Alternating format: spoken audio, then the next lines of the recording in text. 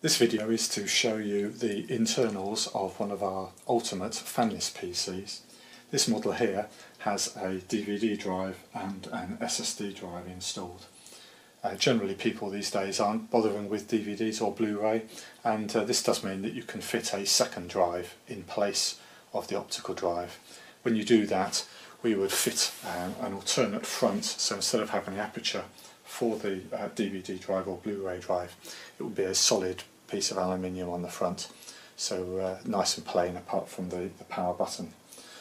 Now I haven't actually attached the data and power leads, so I can take this tray out and show you inside. So here in the middle of the motherboard is the main processor, and you can see these pipes, these three pipes, and they're called heat pipes, and they transfer heat from the hottest part to the coolest part of the pipe. So the heat transfers from the CPU down the pipe to the edges of the case. As you can see on the edge of the case, it is made of solid aluminium radiator grills, so they're basically great big heat sinks that dissipate the heat into the room. This works very effectively.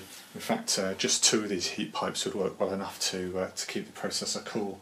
But we have three heat pipes on the processor and then a heat pipe on the main motherboard's chipset, which is quite crucial because this is also quite a heat generator. More inferior products don't have heat pipes on the chipset, and they would need the product to have air cooling. So somewhere in the product there would be slots so that air can basically circulate through the centre of the case.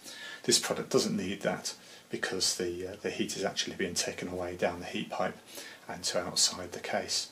So it does mean that the product is effectively sealed from dust if you're in a dirty environment. On the underside are 4 feet. These are raised and have a rubber soft finish.